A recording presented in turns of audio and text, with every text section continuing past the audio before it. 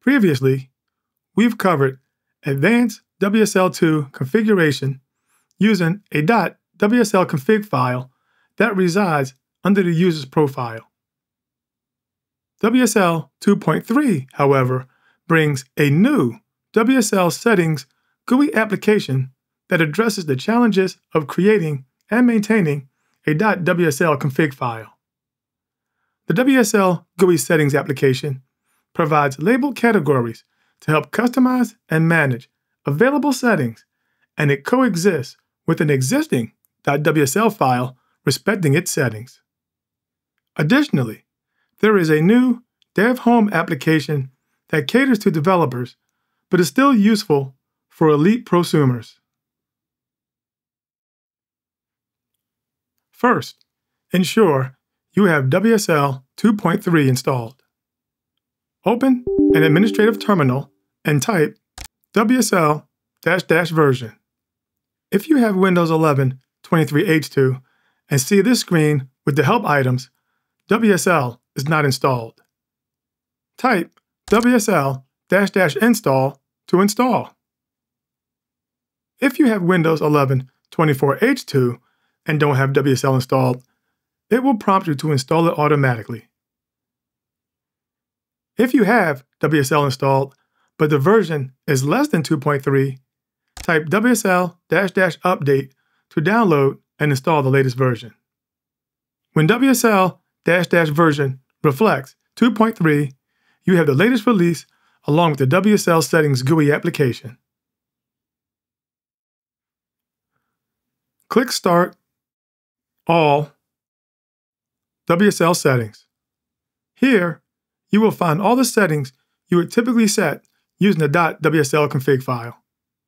Since these settings are user-based, administrative or elevated rights are not required.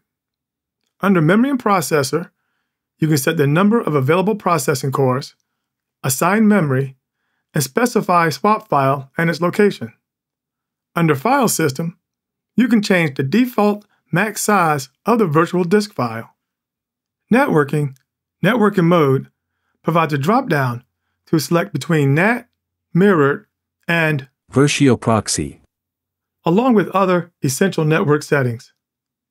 Optional features allows toggling and enabling of GUI Linux applications and nested virtualization, among other settings. And for developers, the developer heading allows the toggling of debug mode and the selection of custom kernels. And in the lower left corner, you can launch your default WSL distribution. The settings set in the WSL Settings GUI apply to all installed distributions. Click Start, type Dev, and select Dev Home. The home screen presents a dashboard with basic information such as CPU, GPU, and network. Click Add Widget and select Memory and click Pen. Under Machine Configuration, Quick Steps, you can create a new Hyper-V or WSL environment, clone or create new code repositories, install popular development tools and editors, and create a dev drive, which is a mounted virtual disk file. The Environments heading is where you can see your WSL, Hyper-V, and Windows Sandbox virtual environments. Under Windows Customization, File Explorer, you can adjust settings for a developer-friendly environment. Most of these settings are also under File Explorer's Folder Options dialog. Under Virtualization Feature Management, you can enable or disable virtualization features. And under General System, you can enable long paths, recommended, or easily end tasks forcefully from the taskbar. And the Utilities heading allows for easy editing of the local host file,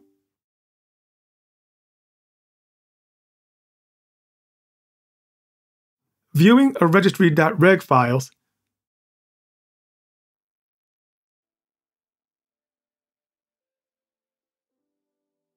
and the editing of user and system environment variables.